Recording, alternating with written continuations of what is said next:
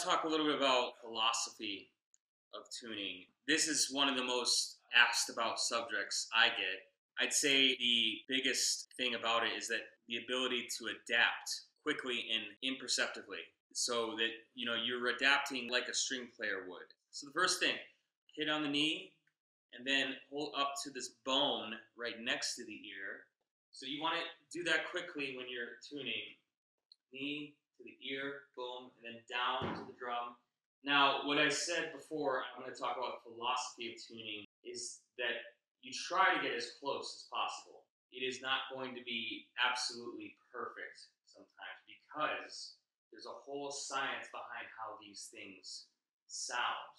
These overtones that confuse timpanists and percussionists and everybody else, they are really dissonant, which is different from string instruments, from brass instruments, from woodwinds, where all their overtones support the fundamental.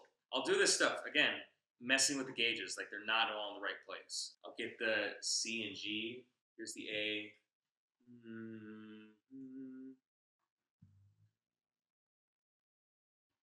So there's the C. Around there, get your G.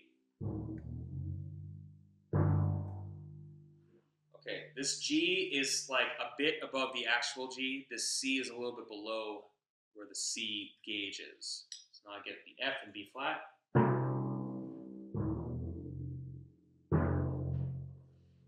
That F is a bit above where the F gauge is. That's sort of in the middle, the A and B.